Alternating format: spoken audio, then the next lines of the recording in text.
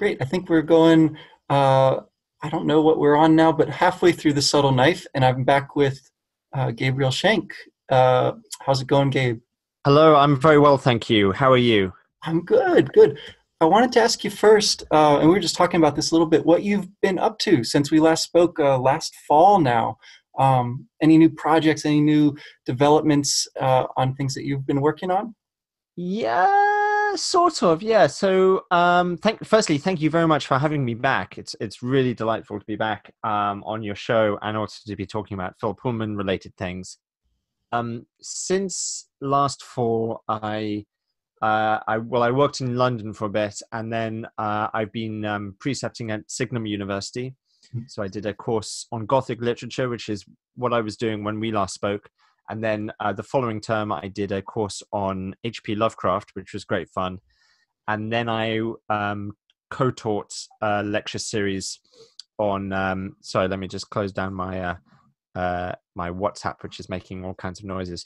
I co-taught a lecture series on the Inklings and King Arthur for Signum University, which is now available for auditing if you want to download the lectures and sort of read along as you listen to the lectures. You can do, and that was like C.S. Lewis and Tolkien and Barfield and Williams writing about King Arthur.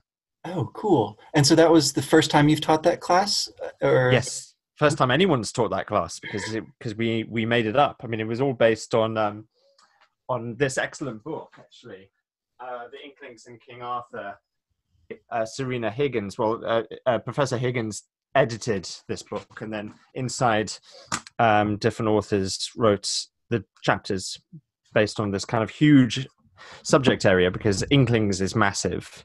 The you're Inklings being the name of the literary group that included Tolkien and Lewis and several others. And then King Arthur, of course, is a massive subject as well. So it's surprising that it's only this thick. I'm sure they could have filled 10 volumes if they wanted to. That's excellent. And yeah, I know that a lot of Signum people were involved in that project, Yeah. contributed essays and helped with the research and production of the book. And Yeah. I think it won an award, didn't it? It did won the Methapelic Award. That's huge. So it was really cool to teach a class based on that book, and we refer to it as the textbook, but we sort of did our own thing with the course as well, because it is such a big topic and very rich, and did things like Tolkien's The Fall of Arthur and C.S. Lewis's That Hideous Strength, and Charles Williams wrote a lot of Arthurian poetry and Hmm. an Arthurian novel as well. So it was good fun, a lot of reading, but good fun.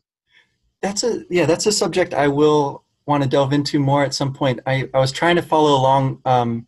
Corey Olson was doing a Mythgard Institute series on Mallory's Yeah. Mort d'Arthur, and I stuck with it for quite a ways, but I couldn't hang. At a certain point, I got lost, and I've never read the entirety of that, but I want to. I enjoyed what I did read, and fully intend to go back to it. So I see you've got it there. Yeah, well, I mean, if you're talking about big books, I mean, you could kill a man with this book. This is the Arthur Beardsley illustrated version of Le Morte d'Arthur, That's so with these excellent. beautiful kind of Art Nouveau illustrations. Oh, This is like wow. end of the 19th century. I think Art Nouveau is the right term. Um, this is maybe a better example. Yeah, it's got that kind of allusion to the medieval style almost, but Yeah, and it's timeless as well. stylized. Yeah. Very much of its time in late 19th century, early 20th century. That was a version that C.S. Lewis had as a teenager.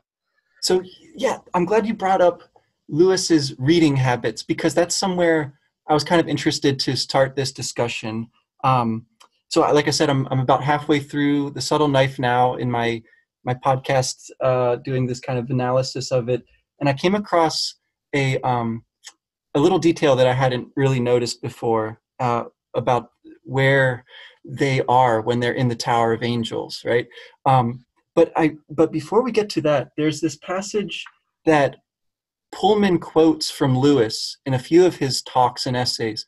He quotes this passage about Lewis describing his enjoyment of the world of a story.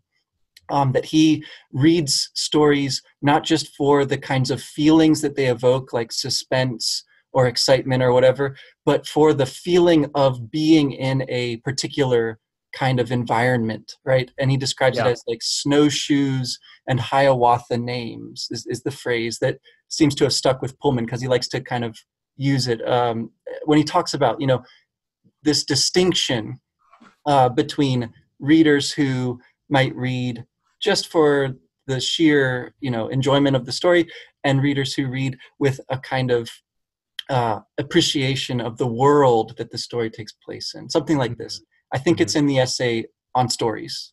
Yeah, that's right. Yeah, so you're familiar. So Yeah. Pullman seems to be the sort of author who likes to conjure an entire world, right? And he seems to go to great lengths to make that world feel vibrant, feel immersive, and that's a big part of the power of his story. Maybe that's just because I'm the sort of reader who likes that thing. But anyway, the example that I'd throw out there for you is that when Will cuts through for the first time with the subtle knife into his own world again, right, from the world of Cittàgazze back into his own world, they're high up in the tower, and so they're high above North Oxford. They're over a cemetery, in fact, looking back toward the city. They can see the hornbeam trees a little way ahead, the houses, trees, roads, and in the distance, the towers and spires of the city, which is, the famous dreaming spires of Oxford, right, off in the Yeah. distance there. So that passage, you said you can identify for us that graveyard, and Oh yeah. maybe we'll just sort of start there and kind of go on a little bit of a tour of the Sure. Oxford of Pullman's story. So where is that? Where are they? Well, I should explain to listeners that I'm not just big-headed. I live in Oxford. Oh, right, yeah. I went to a university in Oxford for my PhD, I'm both town and gown. Excellent. So this kind of distinction between town, people who live there, and the gown, which is like as in the academic gown, people at the university. And sort of, throughout time, like in the kind of 1,000-year history of Oxford University, town and gown have had this tension, and there's been riots, and there's been people have been killed and so on. I've been going back, hundreds and hundreds of years. It's all much better now. I'm if I may be so bold, I have the perspective of both. And so hopefully I am well equipped to give all of you a tour of Oxford as we look through the way that Pullman uses Oxford as a scene, and I think as a character as well. I mean, I do agree that Pullman is interested in that kind of the world of the story, like C.S. Lewis is. I know that essay on stories very well. I hadn't realized that Philip Pullman references it. Is it in Demon Voices? He does Yes, this? I think it's referenced twice in Demon Okay. Voices. At least a That, couple of different places it pops up in his essays and speeches and things. so that's very interesting, and because of course Pullman is famously anti C.S. Lewis. Yes. I went to a talk a few months ago at the Oxford C.S. Lewis Society. It was given by Dr. Michael Ward, who is a very famous and Oh yeah. very well respected C.S. Lewis scholar. He wrote the Planet Narnia, which is this great kind of scholarly book on the Narnia series. And he gave a talk on Philip Pullman, which is called something like Philip Pullman on C.S. Lewis. What's wrong with him? And it wasn't particularly non-biased, but it was all about kind of refuting Pullman's arguments Sure. against Lewis.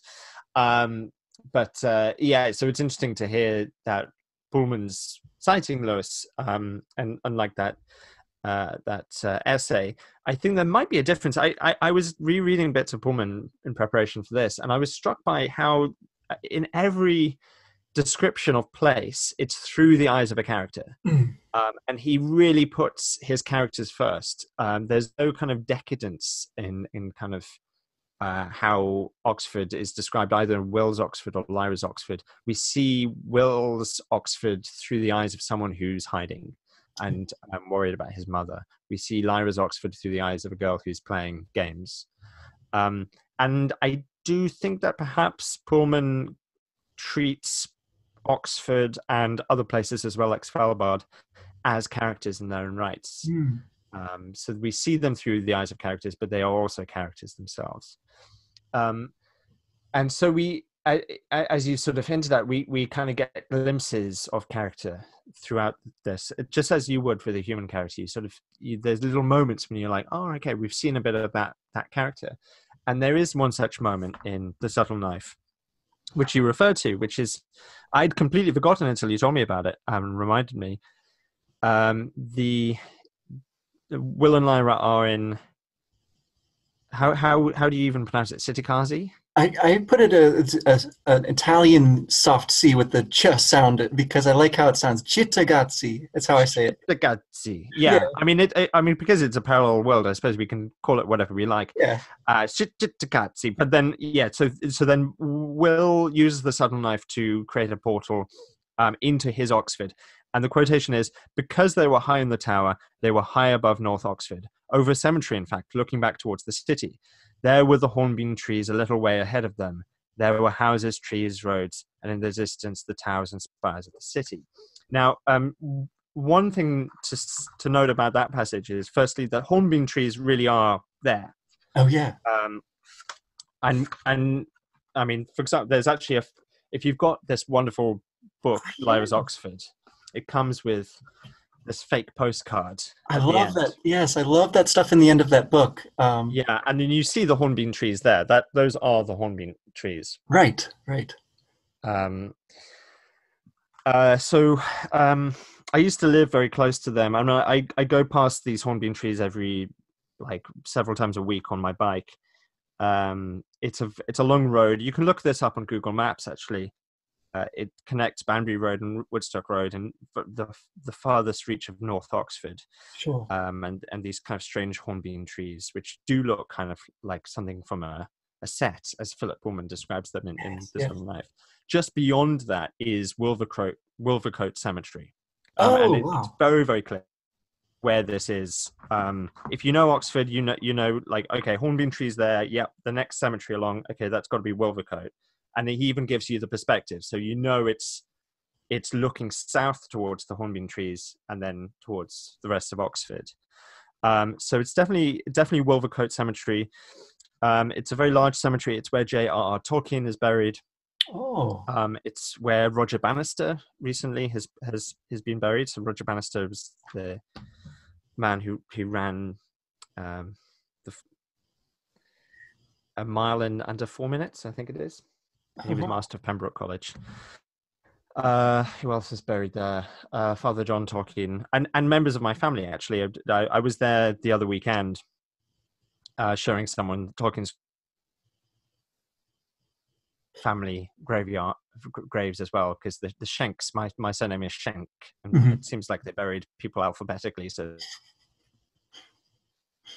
part of the graveyard.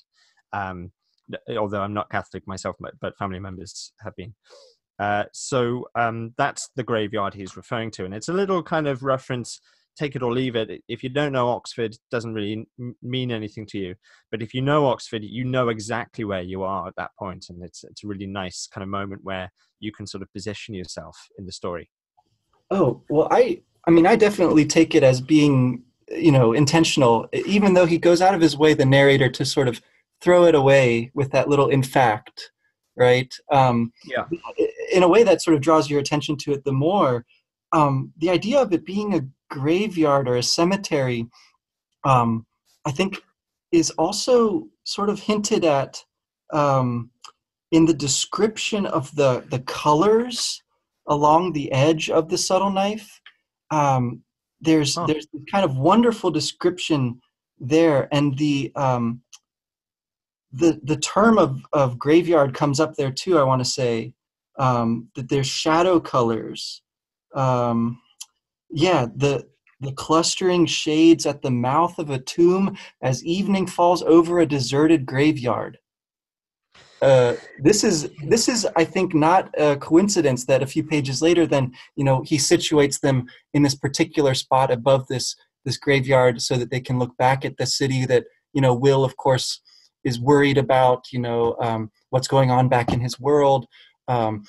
it's where Lyra is from, right? As you say, it's her kind of childhood haunts, those towers. She would run along the rooftops. And so I think there's something very interesting there. Whether you want to get to sort of the specifics of the place, which are interesting in themselves, right? Or just sort of the thematic quality of positioning us in that particular spot. Yeah, it's a really nice detail actually, and it does remind me of Lyra playing in the tombs of Jordan College. Oh yeah, yeah, yeah. I mean, Pullman is clearly interested in crypts and graveyards, and that amazing description as well.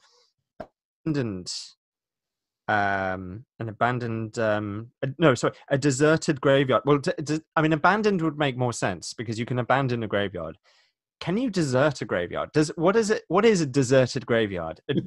It means that there's no people there. But why would there be people anyway? Does it mean that there are no dead bodies? It's a strange concept. A deserted graveyard is just a graveyard. Like no one's going to be living there. But I mean, it's interesting. I mean, yeah, I can't imagine what a deserted graveyard really means. The one at Wolvercote is very prim and proper, and there's always quite a lot of people there. It's a huge graveyard. It's quite manicured.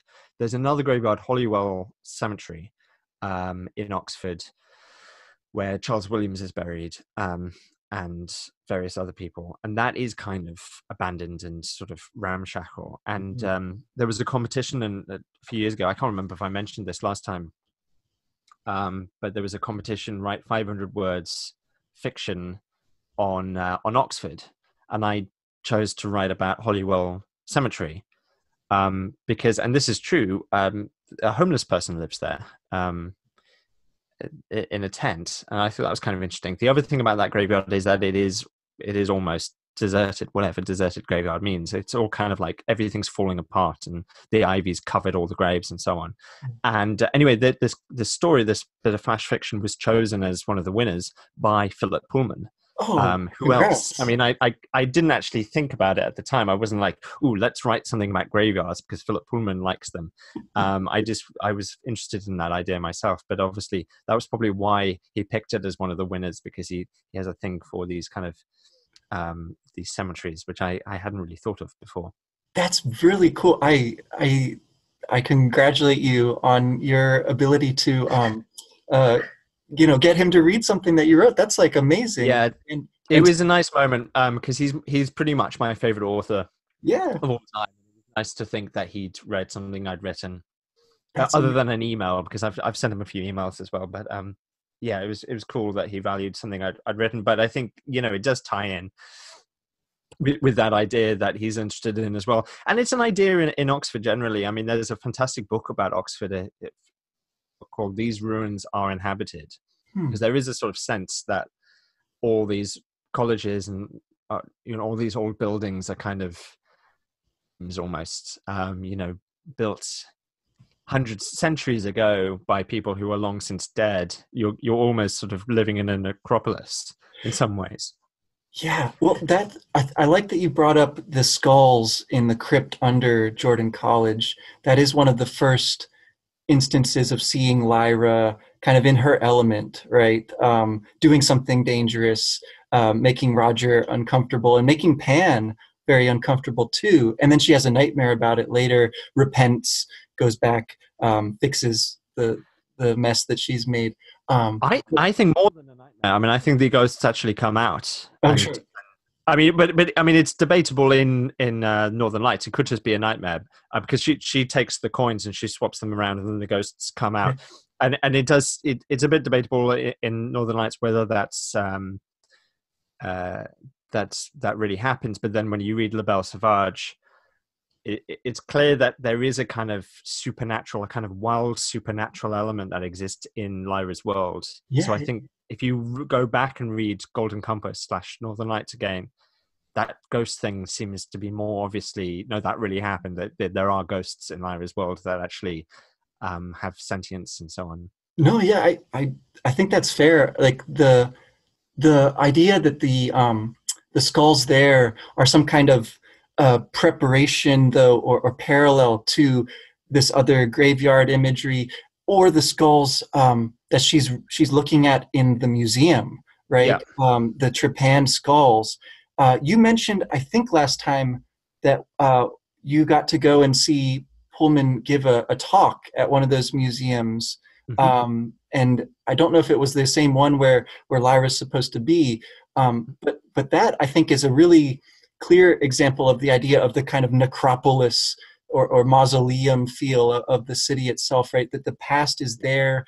It's very sort of just under the surface, and Yeah. it's a thing that sort of is part of the attraction of Oxford, right? This great past, this great heritage of tradition and wisdom, knowledge that's passed on there.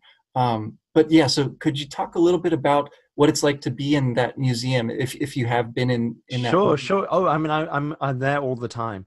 Um, yeah, I mean, one thing to very quickly say for any listeners who aren't so sort of familiar with Oxford is that anything that Pullman describes in our Oxford is real.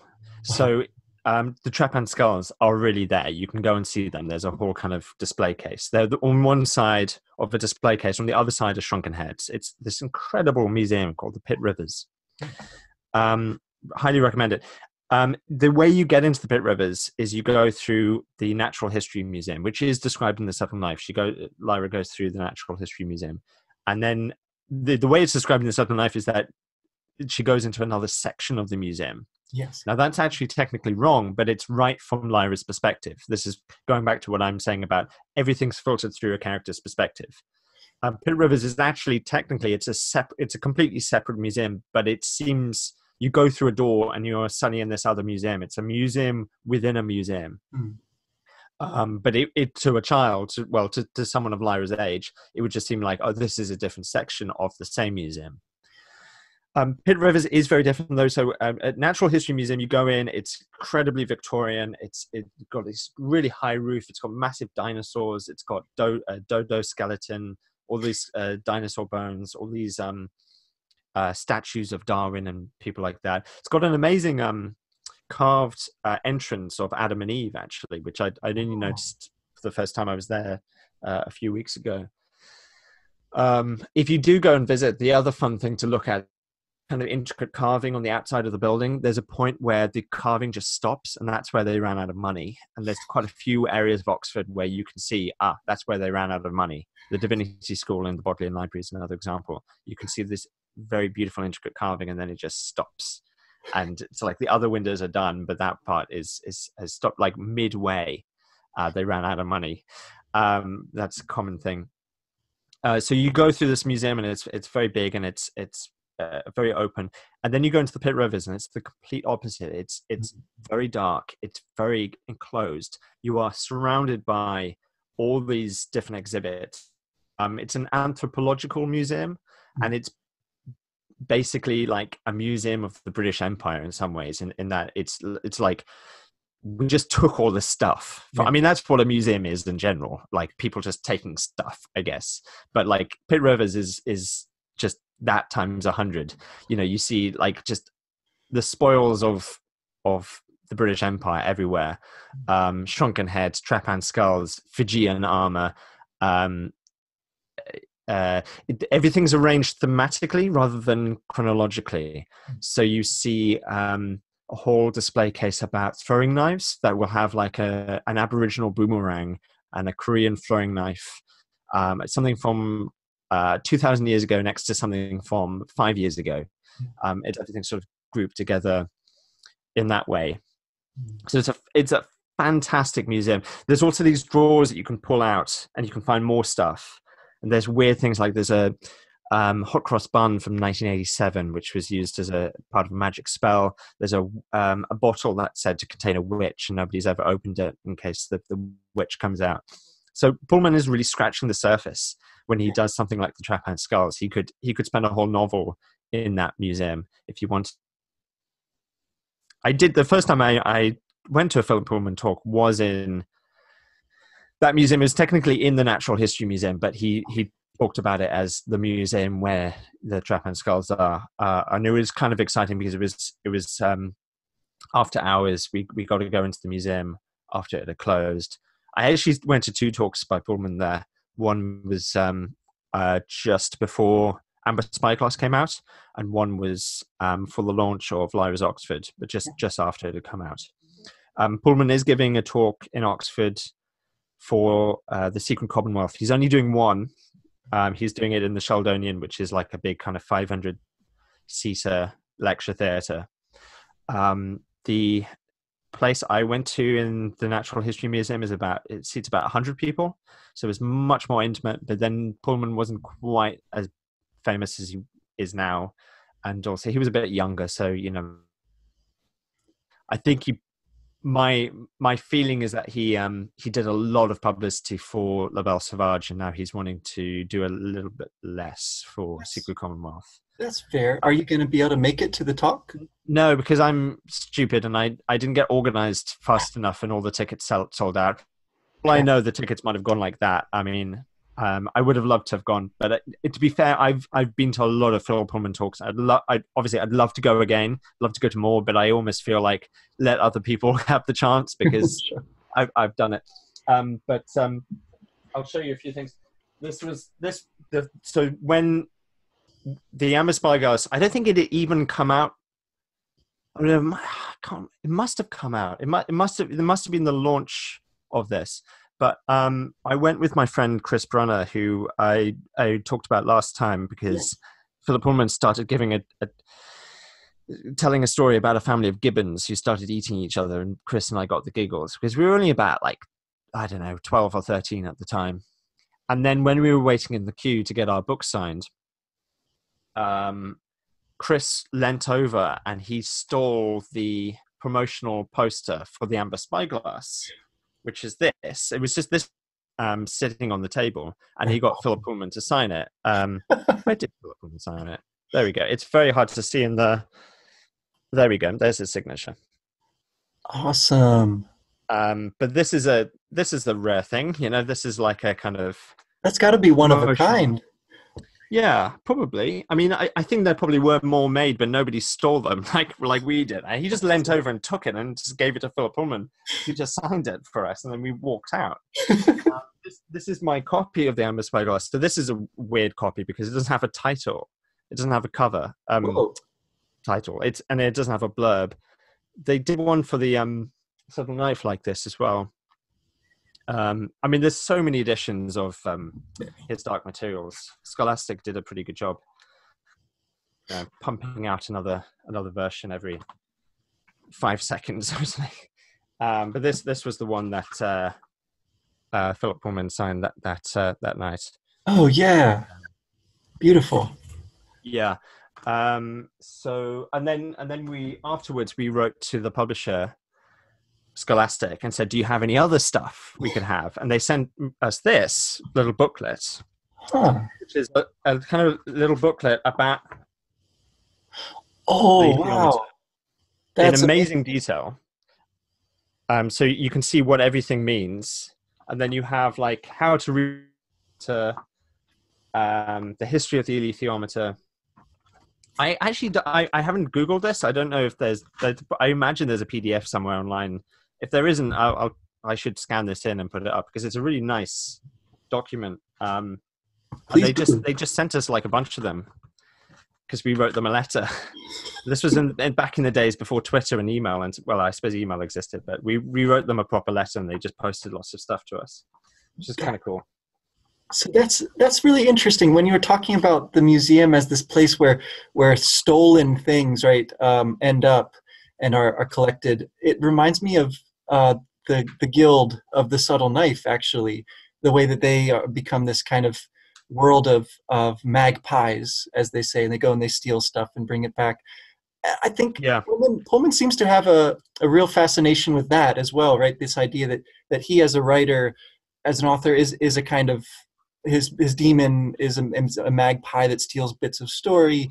That there's a kind of a good way to do that and maybe a bad way to do that, right? That it can cause great destruction in the civilization if that is sort of the only thing that they have going for them in Shidagatsu's case, versus Mm. something that seems relatively harmless and really actually kind of awesome, like where you have these unique objects which are connected to something that you really care about, and that Yeah. add to your understanding of something, which I think the museum maybe falls somewhere in between, potentially. Right. I mean, the museum has controversy. Like the shrunken heads are very controversial objects in particular, and there is the countries where they came from Yeah. want them back. Um, they've got, I mean, they've got they've got stuff I didn't know they had. Like I was in the British Museum and they have the Benin bronzes from Nigeria, and that's a kind of a controversial object in the British Museum. But I hadn't realized until I was there the other day that the Pitt Rivers have quite a lot of that stuff as well. So yeah, there is. I think you're right. It's probably in the middle. I mean, it's wonderful for me because I get to see this stuff, but then obviously it's problematic, as we say in academia, Sure. that it's housed in Oxford, and of course there's a history there. There's were these objects bought? Were they traded? Were they just found, or were they looted? I mean, in the case of the bronzes, they were actually stolen from Nigeria, Yeah. in what is now modern day Nigeria. So yeah, it is a bit of a problematic place. And the way Pullman describes himself as a magpie is obviously a positive example of that. I like the way he expresses it at the end of I think it's the end of Amber Spyglass. Read, what was it? Read like a butterfly, write like a bee, Yes. Yes. and that's his Twitter bio as well. But he was saying, like, you read from lots of things, and yes, I have stolen ideas from every book I have ever read, he says. So, I mean, he phrases it in terms of stealing. Yes. And if this story contains, it is entirely because of the quality of their necktie found in the work of better writers. Mm. So, yeah, I'm not quite sure what to make of that. I guess there is good stealing and bad stealing, I guess. And Pitt Rivers is maybe in between. It's bad to have stolen from other cultures, but at least we're learning from this, and we're kind of, it's a huge privilege for me living in Oxford that I can just nip across the road and see this amazing stuff all the time, or be in a place that's been fictionalized in one of my favorite novels. Right. It sounds like he steals from writers, but he also steals from everything around him. If he's walking through the museum and he sees throwing knives, I could totally imagine that being a little bit of the inspiration for the subtle knife. And this idea that, there's a kind of division between town and gown. The idea that there's like layers of the society there that are to be navigated is very close to the idea that you actually literally move from one world to another, right? There's all Yeah. kinds of ways to play with that. Well, Yeah, go indeed. ahead. And actually, I mean, this makes me think. So the way Will goes into the other world is in North Oxford. It's north of Summertown. Yes. What used to exist north of Summertown was a literal wall. Oh, wow. I don't know much about this because this is before my time. But Summertown is a very gentrified area, rich, expensive area. And then there's an area just north of it, which is now actually quite gentrified. But historically, it was incredibly poor. And so the way that Oxford dealt with this was they literally put a wall in, separating those two areas. I think it's Cuttlesloe, something like that, just north of Summertown. I was in an exhibition at the Bodleian a few weeks ago, all about maps, and there was a map of Oxford, and the guy was the Bodleian librarian was talking about Oxford and about this wall, and he said that in World War II, Canadians who were posted to Oxford were so disgusted by the fact that this wall separated that they drove a tank through it. But then the wall was rebuilt. I think the wall came down and sort of, I don't know, maybe at the same time as the Berlin Wall, or maybe it was. I actually don't know the history of that so much. Sorry, it's not very good radio to say I don't know the history of that, but I just suddenly thought of it, that actually maybe there is a link there, because it is in recent memory. I mean, it would have been sort of the last few decades that wall came down, and certainly sort of even after the wall came down, that the effects of that, even now, I mean, yeah, the further away you get from the center of Oxford, the more kind of the poorer it gets, and there is that kind of division. So the fact that this boundary, this um, uh, portal into another world takes place at that part of Oxford, that area where it is a kind of like boundary between the rich and the poor, does seem very deliberate, because set that he could have brought that portal closer It to the seems heart of like Oxford. it seems like it's He's partly right in the the, suburbs at that point. yeah, the image of the hornbeam trees that seems inspirational. The idea that there's a boundary right between the end of Oxford and the Yeah, suburbs, and also I always liked the name Summertown because the world that he conjures is this kind of eternal summer almost. It seems like in Shikigatsi, right? It's this kind of Mediterranean, the yeah. zinc top bars and flowers and bougainvillea, right? So I wonder if that name is somehow relevant. Do you know where the name Summertown comes from or I why? don't. I don't know. I mean, there's a part of England called Somerset, and I always thought, well, Okay. that's that. In my head, that I've never made more of a link between those two things than that. I'm sure. I mean, if you, I mean, it's funny. I just never thought of it like that because Summertown is just, that's where my great aunt used to live. It's where I lived for a year. Sure. It's quite a nice area. I mean, I when you say Summertown, I think, oh, that's where the Marks and Spencers is. That's a Mm. grocery store. Uh, uh, it's quite boring. It's not the land of eternal summer or anything like that. But it's true. I forget these things. Advantage knowing Oxford very well, reading Philip Pullman, but also you forget some of the magic in the names as well, like Summertown. So yeah, I'd be curious to know the etymology of that. It does sound. Should we look it up actually, rather than make listeners Well, go for it. look it up themselves? And So I'm let's see. I'm glad you mentioned too.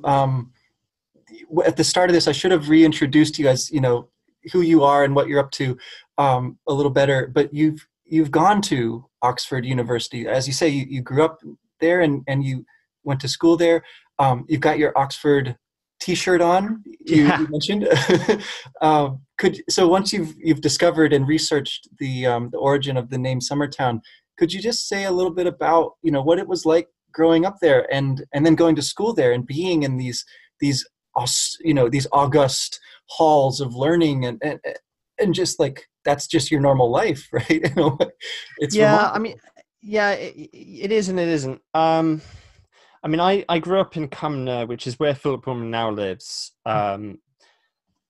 Uh, so Cumnor's just outside Oxford, and now I live in another village called Ansham, which is again just outside Oxford. And growing up near Oxford was the place we caught the bus in to go shopping or to go to the cinema. Sure. And like, yeah, so the university dominates the city, but actually the university is made up of individual colleges. There's 38 colleges, and you can almost think of those colleges as miniature universities in their own right. And typically a college is a kind of walled off area Yes, where again, the it's almost walls. like a temple or a church. You go through a big door. If you can get in, sometimes the door's locked, and then you go through, and there's all these quadrangles and chapels and stuff in these kind of enclosed areas. Um, I mean, I think there's a reason why people like C.S. Lewis, who was the professor. Sorry, he wasn't a professor. He was a fellow at Magdalen College, Oxford. Tolkien was at Merton College and Pembroke College. Pullman was at Exeter, Mhm. where he met J.R.R. Tolkien once. And of course, Lewis Carroll was at Christchurch, who wrote the Alice in Wonderland series. Yes. There's all these authors have this idea of discovering another world. Less so Tolkien actually, because he keeps that other world so separate. But Lewis Carroll, and Pullman all have this idea that you're going to go through a portal and you're going to end up in this other world. And that to me is that going through Oxford feels like that. Like if you take Magdalen College as an example, it looks very grand and ostentatious from the outside, but if you go through all the quads, you get to this enormous deer park in the middle of the college, and you suddenly realize this is enormous. This college that seems big from the outside, but not quite that big. But it's like going through the wardrobe into Narnia. Exactly. And Pullman actually, I think, by putting the portal in the furthest reaches of North Oxford, right in the suburbs, and setting it late at night as well, and amongst these hornbeam trees, which are kind of so dull. They're kind of notable for how dull they are. He's a kind of doing. He's sort of writing against Lewis, where kind of his characters sort of get into Narnia through. It's a bit more kind of middle class, a little bit more privileged, I suppose, with some exceptions. The silver chair is that they're running away from bullies, but generally they're in more comfortable urban, not quite urban, but sort of domestic settings, I suppose, than Pullman, who's sort of having that portal further away than both C.S. Lewis and Lewis Carroll. So anyway, I mean, growing up in Oxford, I wasn't particularly aware of the university. I mean, my dad actually went to Oxford as well. And so I remember as a child going to Wolfson College and punting along the Thames. But really, I didn't properly step inside the university, as it were, until I became a student there. I did my undergraduate at Aberystwyth University in Wales, and also spent a year in Pittsburgh. And then I went up north to Durham to do my master's. And then I applied to Oxford, got in. The first time I ever went into Pembroke College, which is the college I was a student at, was after I'd accepted my place there. Because they're so... I tried to go in to have a look around, and I couldn't find the entrance. That was it. They're very hidden away, and they're not that welcoming. Yeah. If you do go and visit Oxford, I mean, you have to know the tricks. So if you go to Exeter College, which is the inspiration for Jordan College, Exeter is where William Morris went, and J.R.R. Tolkien and Philip Pullman. If you go between 2 and 5, you get it. You just walk in, and the door will be closed. But you just open the door and you walk through. You can explore it. You know, it's open to the public between 2 and 5 p.m. for free. You can also go into the Fellows Garden. You have to go through another door that looks like you're not supposed to go through it, and you walk through part of the inside of one of the buildings, and you get through into the Fellows Garden. And that's got one of the best views of Oxford because it overlooks the camera and so on. And you see inside the Divinity School and so on. So it's well worth doing. But you don't know that's there unless someone has shown you. Sure. So there's all kind of these hidden gems. So as a child, as a teenager, as a young adult, I wasn't really aware of the kind of august halls, as you put it, the kind of hidden away part of it. And I didn't really feel like it was for me. Sure. Oxford, without the university, is still an interesting place. There's good shopping, there's good like food and restaurants and like parks and stuff. So it's not like I was missing out, but it's basically I remember there were times when I looked around and I was like, oh yeah, this is like something in Lord of the Rings or Azeroth or whatever.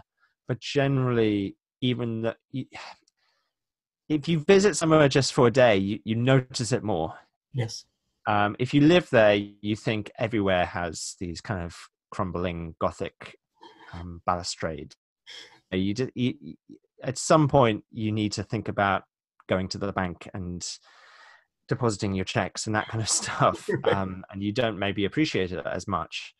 And you get that sense in Philip Pullman as well. You know, Lyra is a girl of the gown in the first book, but she's also a girl of the town, playing with Egyptians who have their own life in Port Meadow. They're not like bothered about the university. They're not like wandering through these august or through the quads of Oxford colleges because they wouldn't be allowed in, but they're having a fun time in Port Meadow instead. Yeah, that aspect of that's sort of on the edges of the town, right? On the edges of the city. Yeah, sort of, but in a different way to North Oxford. So Oxford's very long and spindly. Yeah. If you look at it you can do this on Google Maps. It's like it's basically like a giant eye. And so where Will is there, and the centre of Oxford is there. Port Meadow is like there. Sorry, I'm not sure this is very clear. It's not that far apart. Yeah. Yeah, it's not that far apart from the centre of Oxford, but it is on the edge. But it's on Sure. the edge of the width rather than the height. Yes, yes. And so yeah, you mentioned Will's. Will's home is this kind of very ordinary place, and the hornbeam trees are super extra. They're unusually ordinary or something like that, right? Yeah, Whereas Lyra's world in her Oxford, she's in the midst of the kind of ornate architecture and everything, and goes away from it to find places to play and kids to play with.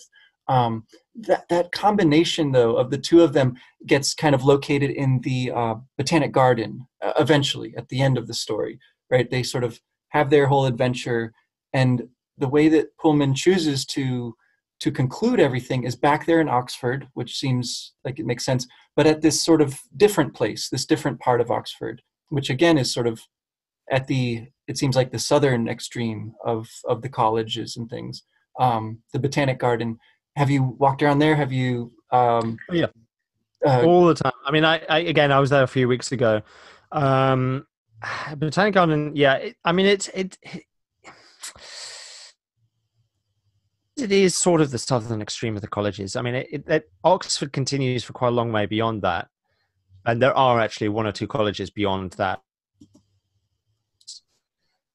If you keep on following that road, you get to Blackbird Leys, which is actually not just the most impoverished part of Oxford, but one of the most impoverished part of the UK. wow. It's totally different. It's a huge contrast to the rest of Oxford. I don't even know if it would technically be considered part of Oxford, but you could not imagine anything more different. If you're interested, Google Blackbird Leys. It's tower blocks. It's like bloody burning bins. It's like gang warfare. Whoa. I mean, maybe I'm making it sound a bit grimmer than it is. I mean, it's fine. I've walked around it. And the people are very nice, but it is properly council estates and people on the dole. Like some of the people there are really struggling in a way that then nobody can be in places like Summertown and Jericho because the house prices are ridiculously high. Right. But yeah, so the Botanic Gardens is kind of on that way, although you still have to go quite a long way to get to Blackbird Leys. Botanic Gardens, yeah, it's next to Magdalen College. It's on the site of the old Jewish graveyard. So there was like a kind of Wow. Jewish ghetto there. But the Jews were ejected from Oxford a long, long time ago in the kind of, I don't know, like 1300s, 1400s. I've probably got the date wrong, but the point is that it was properly long ago, centuries and centuries ago. That's the old, just in front of the Botanical Gardens, that's the old Jewish cemetery. Inside the Botanical Gardens, they've made a thing of Lewis Carroll there. They've put a lovely statue of a Cheshire cat in the tree. They haven't really made a thing of the Lyra and Will connection, which I think they should. They should mention on a brochure. I always ask whenever I go there about the Lyra and Will bench. Yeah. I should explain for the people who aren't familiar with the end of the Ember Spyglass, and we won't sort of be too specific about spoilers, or if you've just forgotten this detail, but there's an agreement between Will and Lyra that they will meet at this bench in their own worlds. That actually won't work very well because the problem with the Botanic Garden is they move their benches around. Because what has happened in the real world, in our world, I should say, is that someone carved Lyra and Will into the bench. But that bench moves around, which is a nightmare because they might have moved the bench in one world but not in the other. So actually, I hate to say this, but it's going to be a struggle for Lyra. Again, in the Lyra's Oxford, you see that is, at that time, that was the bench and that was where it was. Actually, having said that, I last time I went there, that is still the bench and that is still where it was. And I did still see a little message about Lyra and Will carved into that. Unfortunately, some people were sitting on it, so I couldn't get a proper look. So it's possible they have now started leaving that one where it is. But certainly they don't make a thing of it. It's not in the brochure. And I've asked the people who worked there a few times, and they seem a bit puzzled. They're like, "Oh yeah, I think it's over there somewhere." It's not like, "Oh, you must be wanting to see this bench." So I don't think many people ask about it. Interesting. Um, but it has become a thing. The other thing to mention, of course, is in La Belle Sauvage. The What is it? The trout or the? It's Yeah, the trout, isn't it? The the trout inn. Trout. Yes, up by Yeah. Godstow. By God, so that's a real place. I think we talked about this last time A because little I, bit. I Yeah, yeah. last time we met, I just like a few weeks previously, I'd gone there for my cousin's birthday, and I asked the waitress like, "Oh, you must get asked about Philip Pullman all the time, or what's the story? Does he come here all the time? Does he get free because he advertises the place so well in the novel?" And she said, "Oh, I don't know. Like, I think I've heard." I think I know something about that, but she wasn't really sure. Like she just heard a rumor about Philip Pullman. Like it kind of goes back to my point. It was like just because you live and work in Oxford doesn't mean you're like so thinking about this stuff. Of You're course. thinking the same as you're thinking anywhere in the world. Like, right, I've got a double shift to do. I've got to, I've got to work. I've got to put food on the table. You're not farting around in Fantasyland thinking about benches and other worlds. But if you're interested in that kind of thing, you can go to the bench in the botanical gardens. You can see the hornbeam trees, and if you do, then you can pop over to the cemetery where J.R.R. Tolkien is buried, um, and and see the Trapant skulls in the Pit Rivers. Yeah, there's many little details that I would like to get to sometime. Hopefully, we can talk again. But gosh, I will have to make a trip over there in person someday and get a proper tour of all this stuff. So thanks for sharing some of your inside knowledge, like going through the doors that look like you shouldn't go through them, uh, and and taking the time to kind of show us around a little bit. It's been really interesting. Um, You're very welcome. I imagine we have to wrap up, yes, but yes, if I may say, can I say a few more just yeah. finishing notes? Please do. Yeah, I mean, I could go on for hours and hours about this. I mean, because I had a look and to see some of these quotations of the passages where Pullman's referring to stuff. Um, for example, subtle knife. Lyra let him deal with the bus. She sat there quietly, watching the houses and gardens of the city that were hers and not hers. It was like being in yes, someone else's dream. They got off in the city centre next to an old stone church, which she did not know, opposite a big department store, which she didn't. Now that's Debenhams, where I was this morning trying to buy some pair of shoes next to St. Giles Church, and I know that's definitely where it is. Get off the bus that comes from Summertown. Like there could be no other place. yeah, Just like there could be no other cemetery apart from Wolvercote. You know exactly where you are when you're reading this stuff. If you know Oxford, it's very precise. Um, but that kind of idea of like you kind of know it and you kind of don't, that Lyra feels in our world is the feeling that you feel in Lyra's world if you know Oxford, if you know right. our Oxford. And if you look at, this map of Lyra's Yeah, it's Oxford, beautiful. it's beautiful. And like you identify some things. It's like, okay, Christchurch is there, but Christchurch is called Cardinals, Hmm. which makes sense if you know the history of Christchurch. But then there are other colleges that should be there that aren't there. So it's like he's shifted it just enough to make it kind of what's the word uh what's that, uncanny. Yeah, Exactly. it's Yes, familiar but it's unfamiliar. exactly. um which there's a little hint actually when Lyra goes to the covered market, which is it's a covered market, in the Subtle Knife. With the change, she bought an apple from the covered market, which is much more like the proper Oxford. In other words, her Oxford. Yes. The covered market's kind of a bit bustly. There's lots of people there. It's lots of kind of things going on. Reading the descriptions of Port Meadow in Northern Lights, there's like a dockyard. There's boats. There's lots of narrow boats. It's a bustling place. There's people bringing in fish and stuff like that. That's not the way Port Meadow is in our world. Port Meadow in our world is very sleepy. It's very beautiful, but it's like there's not much going on. Hmm. So it makes sense that when Lyra goes to the covered market, she's like, oh, now this is familiar. And then we get a sense, okay, so that's one of the differences between our Oxford and Lyra's Oxford.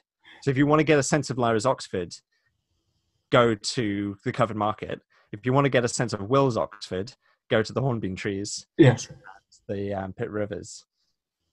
There's a little moment when Lyra notices a particular stone at the corner of Cat Street that's got the initials SP carved into it. Has somebody carved these initials into such a stone? Can you I do not confirm? know, but I will look that up. I don't know about that. I'm gonna have to look that up. I'll have to come back on the show and give you an update about that, and also about the etymology of summertime, which I couldn't find even though I googled it. I Um, Yeah, I suspect that it was, whoever developed that area and wanted to market it, right? There's some marketing going on, but Probably, who yeah, knows? Who knows? Yeah, yeah, there's much to yeah. discover still. And the other thing in the amber spyglass, the little thing, is that the amber spyglass, or is it something like once she was outside the museum, meaning the Pitt Rivers Yeah, Natural History Museum, she turned to the park, which she knew as a field for cricket and other sports, and found a quiet spot under some trees and tried the alethiometer again. The alethiometer then points her towards Dr. Malone, yeah, yeah, yeah. works just next to University Parks. Now, if you're next to the park where Lyra is currently in. Now, if you're reading this as someone who doesn't know Oxford, you're thinking, okay, this is clearly just the narrative, right? She's in a museum, and the author has put a park next to it, and then, oh, it's such a coincidence that this scientist is right next to the park. But if you go to the Natural History Museum, there is a park next to it at the University Park. And the buildings next to the University Park are all the science buildings. So Yeah. it does work. And it's such a small thing, but it's so satisfying when you know Oxford to know. I was like, oh, I know exactly where that is. And I know exactly how this all fits together. Yeah, And Pullman is just, drawing on reality, but it's working in the narrative as well. yeah. Could you, just to conclude here, Hmm. could you say a little bit about the character that Oxford is in these books? What sort of character emerges as you read, and as that is sort of developed throughout the books? What do you think about it? Gosh. Well, that's a big question, and maybe I'll pass it on to the listeners as well, because I'd be interested to hear what everyone thinks. I mean, I think Lyra's Oxford is one character and Will's Oxford is another character. I think Lyra's Oxford is a kind of excited child, but then we are seeing it through the eyes of an excited child, aren't we? But it is bustling, it's chaotic, it's a bit more old-fashioned, perhaps. Mhm. Um, of course, we see a different side of that Oxford in La Belle Sauvage, because Malcolm is just on the outskirts of the city near Godstow, where things are a bit quieter. But yeah, Lyra's in the heart of it. The heart of the city of Oxford now is just full of tourists and students. And once the university students leave, the summer school students arrive. So it's bustling in a different way. But in Lyra's Oxford, Oxford is bustling with industry and with scholarship. So that's part of the character of that place. And then the character of Oxford in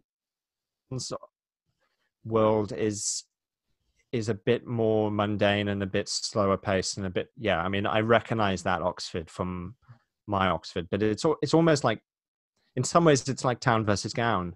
Mhm. Actually, Will's Oxford is town, Lyra's Oxford is gown. Right. And if you are a student in Oxford, at one of the colleges, then you might think all of Oxford is about parties and high table and exams, and it's all kind of very intense.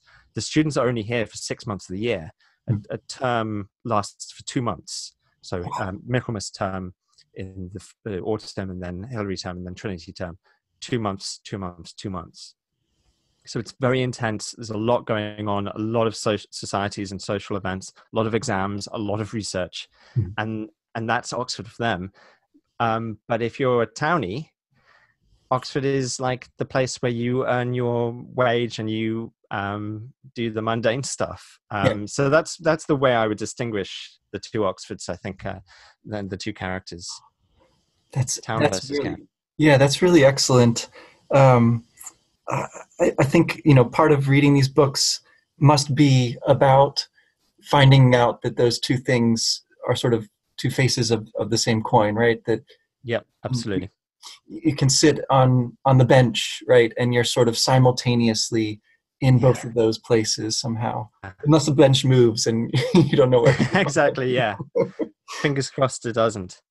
Yeah, well, keep up the good work there, trying to get them to acknowledge the importance of Pullman in all of these places, and more tourists like me should probably go there and demand to see these things so that they realize how important it is. Yeah, we'll have to talk again before too long. Thanks again. Fantastic. I look forward to it. Yeah, all right. And good luck with the rest of the Southern Life. I'll have to tune in to listen to some of the later ones. I haven't listened to any of your Southern Life series yet, Okay, but it's been a while since I read this, so I need to read it again. I'll tune into some of your other sessions. So good luck with finishing it and getting on to the Amber Spyglass. I suppose yeah, it won't be too long. yeah. Fantastic. Thank Thank you very much for having me. Okay, take it easy. Thanks, you too.